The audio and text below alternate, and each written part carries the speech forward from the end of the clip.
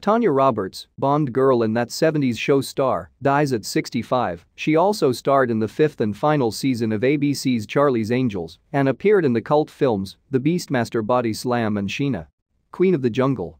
Tanya Roberts, the actress best known for playing a Bond girl in A View to a Kill and Midge Pinciotti on That 70s Show, has died. She was 65. The actress collapsed while out walking her dogs on December 24 and was admitted to Cedar-Sinar Hospital in Los Angeles. She died on Sunday, her longtime friend and rep Mike Pingel told The Hollywood Reporter. It was not COVID-19 related, no cause of death has been given, but Roberts was not ill in the days leading up to her death. I'm devastated. She was brilliant and beautiful, and I feel like a light has been taken away. To say she was an angel would be at the top of the list.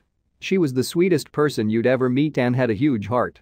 She loved her fans, and I don't think she realized how much she meant to them, Pingel told THR. Born Victoria Lee Blum, Roberts had a career modeling and appearing in television adverts before turning to film acting in 1975 with the horror flick Forced Entry.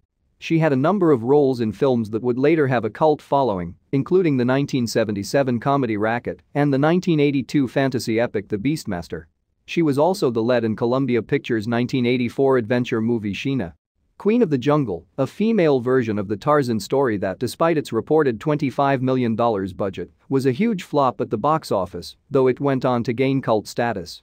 Roberts' most notable major film role was in the 1985 Bond film A View to a Kill. The film, which was to be Roger Moore's last outing as 007, saw her play Stacy Sutton, an American geologist who becomes a target of villain Max Zorin, played by Christopher Walken.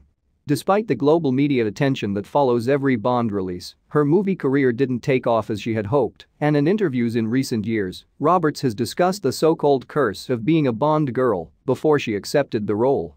I sort of felt like every girl who'd ever been a Bond girl had seen their career go nowhere, so I was a little cautious, Roberts told the Daily Mail in 2015.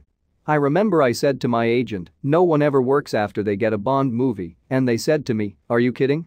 Glenn Close would do it if she could, she added. After A View to a Kill, her other notable film credits were the Roddy Piper-led comedy Body Slam in 1987 and the 1990 erotic thriller Night Eyes.